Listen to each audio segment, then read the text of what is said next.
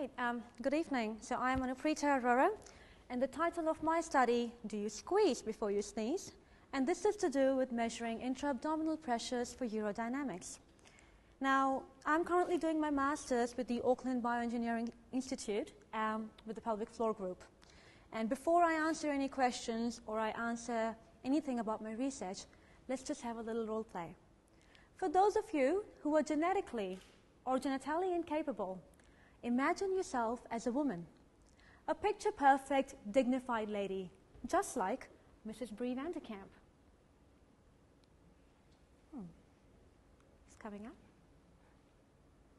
There we go. From the very famous show, Desperate Housewives. Now, Bree is said to be the definition of class, perfection, and dignity. And now, let's imagine, hypothetically, let's say, Bree has a secret condition, urinary incontinence. This would mean she has absolutely no control over when she would start leaking or urinating. Can you imagine the impact this would have on the reputation of Bree, who is so prim and proper? Urinary incontinence. About 10% of the population is affected by this condition. Women are 4 times more likely to suffer from it. New Zealand has 200,000 women who have this condition, and yet it goes unnoticed because of the social stigma it carries. This is a picture of the female bladder. Now, the bladder, as we know, it holds our fluid, and the urethra is the tube via which it flows out of our system. In the normal condition, the bladder muscles, they're quite relaxed and they hold the fluid really well. And the urethra is clamped shut together by the sphincter muscles. It's only when we choose to void that these muscles relax and the fluid leaks out, comes out more like it. Now, the area my project deals with is called stress urinary incontinence, which means incontinence caused because of exercise or activity. Now, when we go about our daily exercises like sneezing or coughing or jumping, for example, we create an increase in intra-abdominal pressure, that's pressure inside our abdomen. And this can sometimes place extra pressure on our bladder. Now, with females who have weak bladder muscles or weak urethral muscles, they're not able to hold the fluid against this pressure. So what you get is involuntary leakage. Can you imagine the lives of women who are affected by this disorder? Women are not able to lead normal social lives. They stop playing with their children, they stop exercising. And what you get is basically loss of personality and loss of character. And therefore, I ask the question, for how long can you squeeze before you sneeze? Now, urodynamics is an area which deals with measuring these intra-abdominal pressures and measuring pressures in your bladder to see what causes incontinence and what treatment methods can we provide for it. Now, in a normal urodynamics clinic, the way intra-abdominal pressure is measured is by placing a rectal sensor up your rectum. And this is the area of my research, measuring intra-abdominal pressure. Now, in the clinic, as I said, the sensor goes up your rectum and is connected to a computer via long water-filled tubes. The idea is to get the patient to cough or jog and to see what activities and what pressures cause leakage. There are quite a few limitations with the system, though. As I said, the tubes are water-filled and they're long, so the pressure signal can get displaced or dampened as it moves down the water tubes, motion artifacts. Also, if nurses are having a really busy day, they're not going to check for air bubbles in the system, and this causes inaccuracies. Then there is peristalsis, which means rectal contractions. They cause interference with the pressure readings. Finally, this sensor goes up a really uncomfortable hole, and most of our patients are females, elderly females, who complain about the system being uncomfortable and often painful. So the clinicians at Middlemore Hospital, they approached us to see if we could come up with a better way to measure this intra-abdominal pressure. We've known that the vagina is also a potential source of measuring this pressure. So what we have devised is this novel intravaginal pressure device. And the way this works is, on the top you have your silicone balloon, which is fluid-filled, and it has a pressure sensor placed in it. The sensor runs all the way down to your transmitter and battery. The idea is the silicone balloon goes inside the vagina.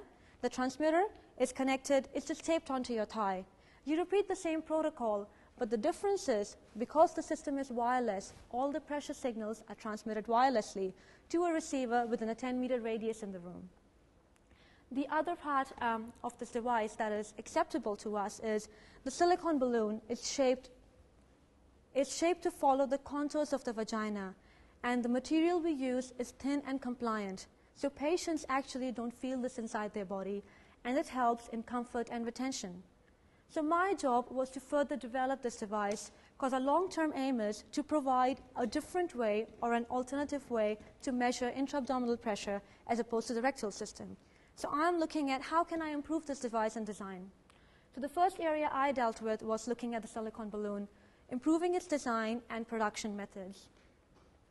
Now, the average length of a vagina is about 8 to 9 centimeters, and the initial balloon's length we had was about 5.5 centimeters. That's for a first prototype we had.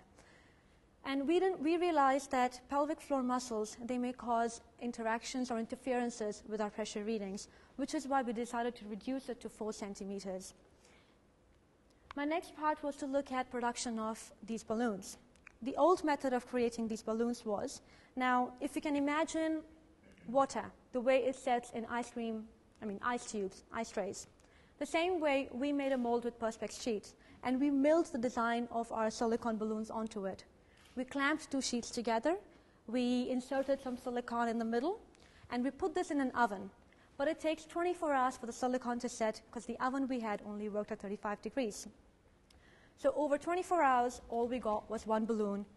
And that too, we had 2 pieces of silicone which we had to seal together and then place the sensor. It was highly inefficient. Luckily for us, the Institute purchased a silicone transfer press machine.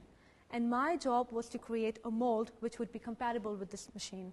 That's the mold on top, and that's a picture of me holding a really cool machine gun. What this is it's a silicone mixing machine, and I'm using it now to play, in the picture, to place silicone into the transfer press machine. I then place my mold on top of it. The machine clamps together. The pressure is high enough to inject the silicone into my mold. And within 2 minutes, because the machine operates at 135 degrees Celsius, I get a balloon which is sealed on 3 sides, and 1 side is left open for me to place the sensor. So this has helped us improve our productivity by at least 100 times in terms of timing. So future work with this device. Now that I know I can improve the production method, we did try it in a few volunteers to see if it's retainable. We did reduce the size of the balloon, and it was. So our next step is now to do some clinical trials. We have ethics to test our device in 24 patients in a proper urodynamics clinic. What we aim to do is place it alongside the rectal the rectal system, so we can compare the measurements, the retention, and the comfort. Also, things I aim to improve on, I want to build a charger so I can charge my device wirelessly in the clinic. I'm also looking at building a user interface so we can have data collection and data presentation. Remember, we're trying to make our own system, so what we need is our own user interface, our own collection systems, our own device.